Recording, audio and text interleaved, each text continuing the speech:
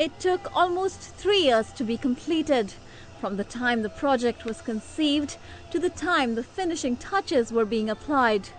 The big boss of the project admitted that realizing the vision did not come without challenges. The challenge is that you design and build at the same time is a challenge to keep everybody motivated to deliver every day. It's a 7-day, 24 hours, 24 hours. You're working flat out. The whole teams have been good support for us.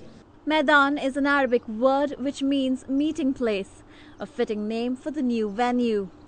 Unlike the tracks in Al Shiba where the Dubai races were held for 14 years, Meydan's racetrack is connected to a 5-star hotel and surrounded by other developments such as residential and commercial areas. The team behind Meydan points out several reasons for guests to rave about the races. Well, I think what's new with the carnival course is the different courses, the turf course and the all-weather. That surface, it's a new surface, a synthetic surface.